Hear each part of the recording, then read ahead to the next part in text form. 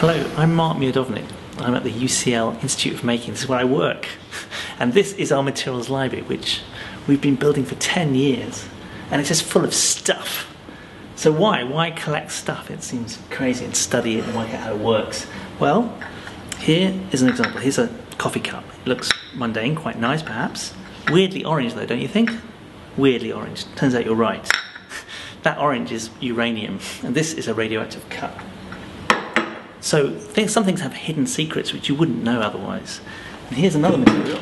Well, this looks really boring. This is a piece of steel. It's really heavy, and you think, wow, yawn. But no, this is the stuff of revolution. This is what created our modern world.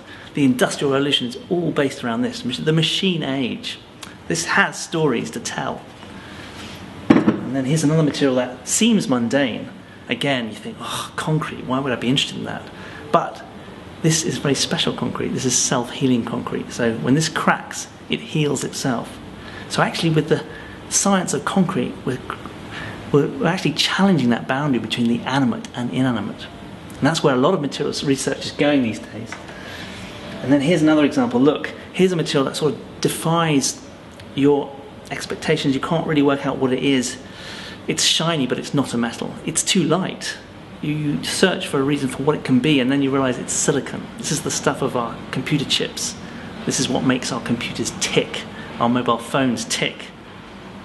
Yeah, this really has created the information revolution.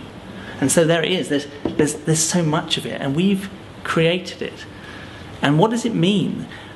What is its relationship to us, and how does it work? And where did all this stuff come from anyway? Well, those are questions that I explore in the book. Why it is that stuff really matters.